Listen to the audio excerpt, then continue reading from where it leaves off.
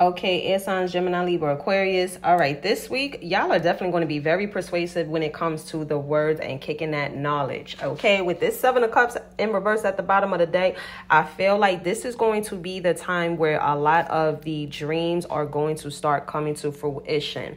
All right, especially shout out to the Geminis, because we got new moon in Gemini that's on the 6th, and then on top of that, we also got Mercury in Jupiter. So Mercury is also ruled by Gemini as well as Virgo. We got earth energy here, and then we also got that Venus and Cazimi. So with that being said, this is definitely going to be the time where you want to chase your dreams. Okay, if you want to start researching or looking into it, being more vocal about it. I feel like some of you have like a paid passion, or y'all have like this gift of like speaking in a sense, especially when it comes to maybe like body. I feel like maybe some of you could be like in the beauty industry, health industry, or something of that nature. But if you are planning on doing that, it's going to require you to step out of your comfort zone. Okay, South Node in reverse, and that's Old Karma in reverse.